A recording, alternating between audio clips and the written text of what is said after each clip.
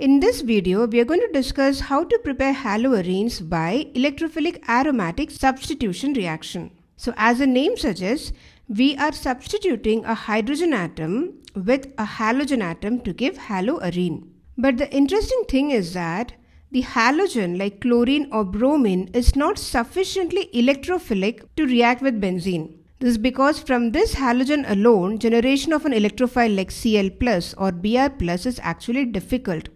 And that is why we need the assistance of a catalyst like a Lewis acid like FeCl3 or FeBr3 so that it can form a complex with the halogen atom to form a much stronger electrophile.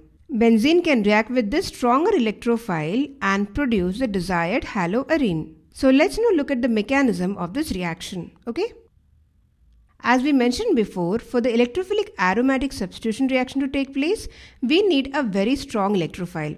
And that can be achieved with the help of the Lewis acid. For example, here we have bromine atom, and in the presence of a Lewis acid like FeBr3, it can form a complex like this, which is Br2 FeBr3. Now what makes this a strong electrophile is the weakened bromine-bromine bond and a partial positive charge on one of the bromine atoms.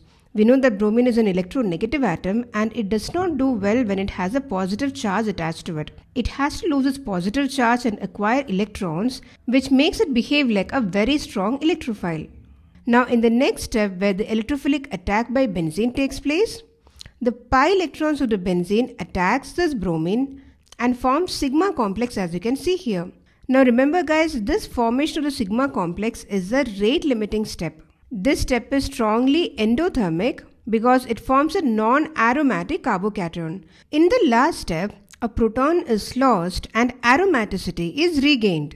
Here, FeBr4- has a negative charge and the bromide ion here acts as a weak base and abstracts this hydrogen atom from the sigma complex. And this removal of hydrogen atom restores the aromaticity and gives us the final haloarene. And in this process, an acid HBr is produced and our catalyst FeBr3 is regenerated. Now because in this step aromaticity is regained, this reaction or this step is actually exothermic. And the overall reaction is exothermic by 45 kJ per mole.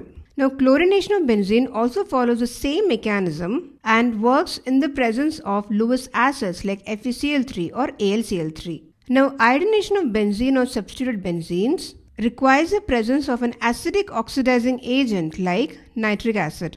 This is because reactions with iodine are usually reversible and we need to oxidize iodine to generate the electrophile which is I+. Now here nitric acid is not a catalyst but a reagent because it gets consumed in the reaction. Lastly, we cannot use this method to produce fluorocompounds because of the very high reactivity of fluorine. Now this high reactivity of fluorine makes it very difficult to control the reaction. So this is how haloarenes can be prepared via electrophilic substitution reactions.